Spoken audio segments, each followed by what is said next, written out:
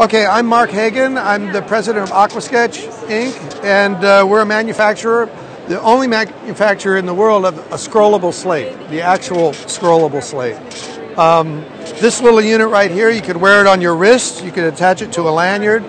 It can hold up to 10 feet of an architectural drafting film. And there's many reasons. In fact, somebody said one of the problems with this, it does so many things so much better than what's already there that it's hard to explain in a couple of sentences.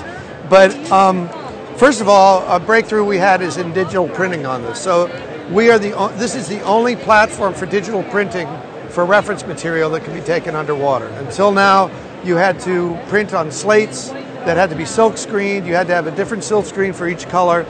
The slates would have to be routed out. It would take a long time. It would be very expensive with very high minimums.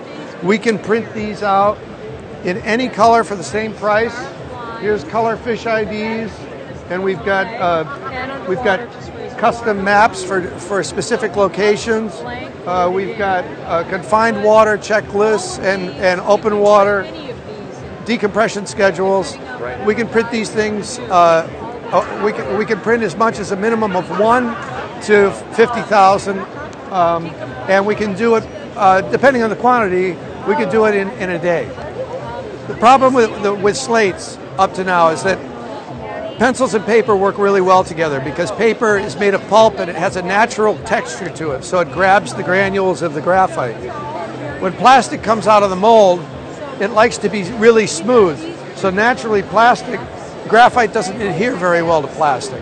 And what happens with divers is they want to get a darker line, so they press harder into the plastic, and they end up embedding the graphite into the plastic, and then it won't erase. With this, we're using a drafting film that has a silicone coating on it that has a texture, so it gets a much darker line than on the slate. But because you're not embedding the graphite into the plastic, it's sitting at the surface, it's very easy to erase it completely. In fact, when you're underwater, you can replace it. You can even wipe it off with your thumb or a piece of neoprene. But if you write notes that you want to save that are important, you just scroll forward and they're rolled up in the scroll, and they won't be smudged or affected in any way. So if you want to reference them on the way back to the surface, you just scroll back and there's your notes. When you get to the surface, you can unroll this and take a picture of it with your phone if you want to save it, and then just wipe it off and reuse it. This vellum is reusable for years. Okay, we have all these different apps that are pre-printed. The list is here on our brochure. We have open water training, confined water training, instructor log, dive safety checklist, decompression schedules, dive planner, navigational aid. We can print everything on this from technical information, decompression schedules, to treasure hunts and games, maps, fish species. We can do it specifically for different dive resorts. Like when you go to the museum and you put in headphones to take you through a gallery show, we could do that for the underwater environment.